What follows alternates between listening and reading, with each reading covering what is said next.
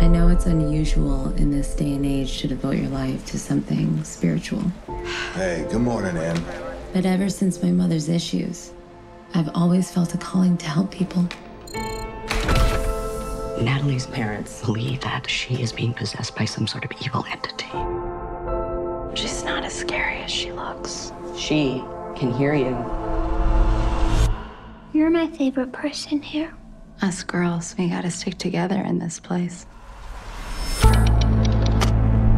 We have a female student in the class, only as an observer.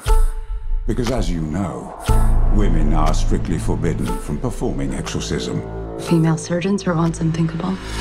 Somebody had to be the first. When you enter the room of the possessed, you are walking onto a battlefield. Strike terror, Lord, into the beast, now defiling this innocent child. I can't hear you. No!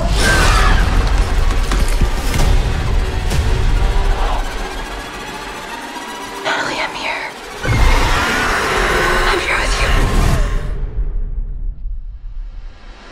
you. This little light of mine. You have a gift. I'd like to teach her. This relationship, it's personal. We all have a personal relationship with God. Not with God.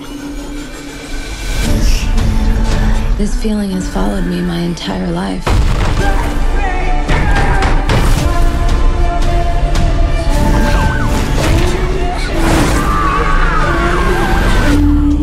You got my invitation. We've been waiting for you.